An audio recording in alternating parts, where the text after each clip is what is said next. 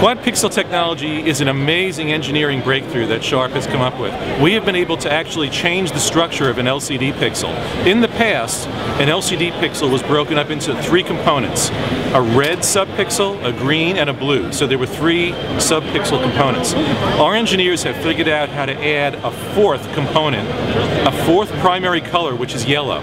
So now, the LCD pixels on our new TVs, which will come out this year, have four subcomponents: red, green, blue, and yellow. What that means for the customer is they can experience many more millions of colors that are able to be displayed on the TV than were previously able to be displayed. Literally over 1 trillion colors now are available in the palette to be displayed on the TV, where previously it was about 1 billion. So we've really expanded the number of colors that can be available, and it's a proprietary Sharp-only technology. So we have 3 new LED series that are coming out in the spring of 2010 that will all have the new QuadPixel technology.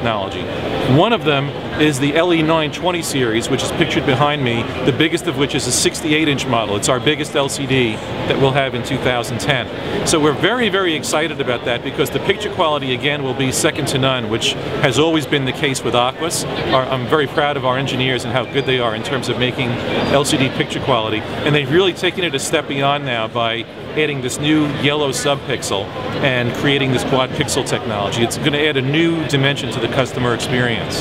Is this something that you can take another step? You add a 5th pixel for Yes. Actually, that's a great question, and it is possible, and we're already working on that. Not just a 5th, but a 6th eventually. So this is really just the first step in what we hope is a succession of improvements to the LCD pixel. And again, because our engineers are the most experienced in developing LCD, they actually invented LCD TV back around the year 2000 or 2001. So they have the most experience. They're already hard at work on the next step, even as we're introducing this QuadPixel technology here. So we're thrilled, because we think it's going to propel Sharp again back to its technology leadership position, where it's been for most of the time of the last decade.